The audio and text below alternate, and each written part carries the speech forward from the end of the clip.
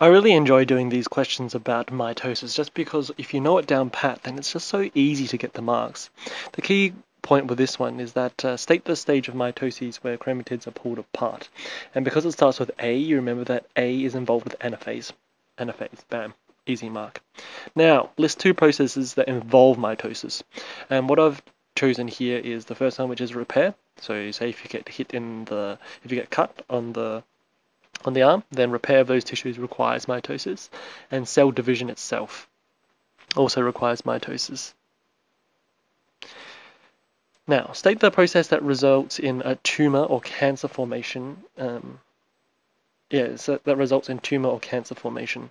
And this is mitosis, obviously, but the key to know is that it's uncontrolled mitosis. The final one that we're going to go through now is explain using one example how non-disjunction in meiosis can lead to changes in chromosome number. So you need to know that non-disjunction occurs in anaphase of meiosis, either anaphase 1 or anaphase 2.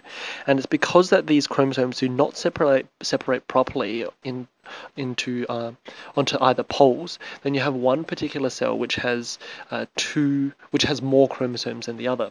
So in the case of Down syndrome, for example, you have the chromosomes 21 splitting, or they're meant to split anyway.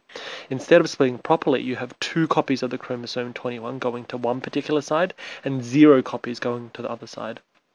Now, if that gamete that has 2 particular chromosomes, if that joins with a normal other gamete, then you're going to get 2 copies of chromosome 21 plus another normal copy of chromosome 21, leading to 3 copies of chromosome 21. This is trisomy 21 or Down syndrome.